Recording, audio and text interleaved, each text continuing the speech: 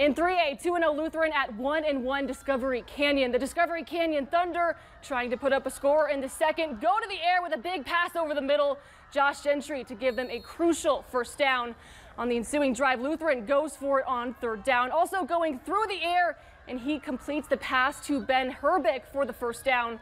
The Thunder managed to get into scoring position in the last 2 minutes of the half and attempt a field goal, but they missed the attempt way short. Lutheran wins the game against the Thunder with a final score of 45-14.